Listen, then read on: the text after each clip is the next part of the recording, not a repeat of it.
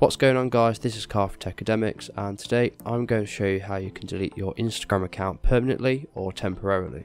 So what you want to do is, when you're on the Instagram app, you can go to the settings, but it won't actually let you delete your Instagram account from the app itself. So you want to load up a web browser on your phone.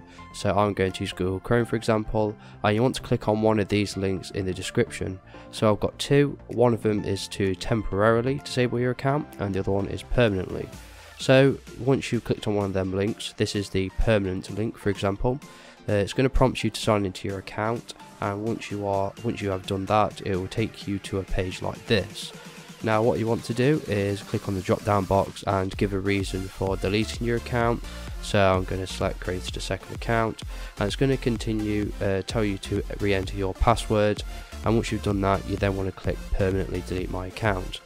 Now when it says that, it's going to say are you sure. You want to click OK, and that is basically it. So to delete your Instagram account, it's fairly easy.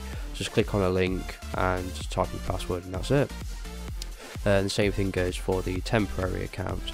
So if this was helpful, please leave a like, and if you have any questions, just leave them below in the comment section and I'll reply to you as soon as possible. Thanks for watching, and I will see you in the next video.